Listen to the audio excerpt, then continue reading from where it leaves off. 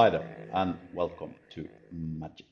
So in this video I'm going to show you something that we refer to as record slicing.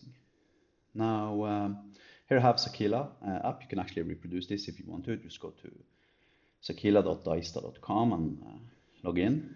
We're giving you the username and password required to log in.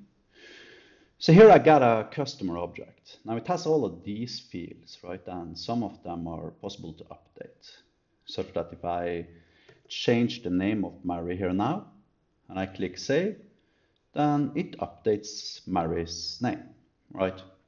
Now what's important to understand is what goes over the wire and how this ends up dynamically building the SQL that does the update statement towards my MySQL database. So if you look here now, if I change Mary's name back to Mary and have a look at it, then the payload here, you see it's only passing first name and the customer ID, of course, being the primary key.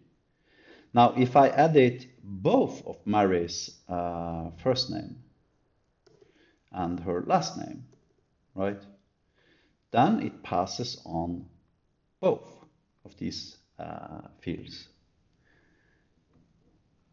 If I only change her last name, it only passes in the last name.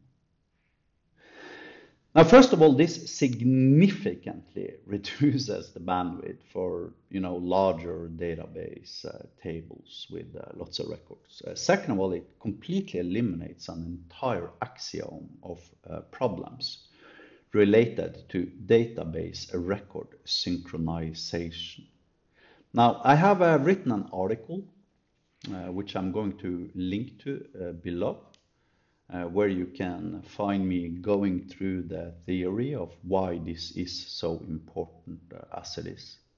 However, if you want to reproduce what I'm doing, you can go to daista.com, you can create your own cloudlet, and you can create your own front end, or you can go to simply sakila.daista.com and try it out for yourself. Thank you for watching. Have a nice day.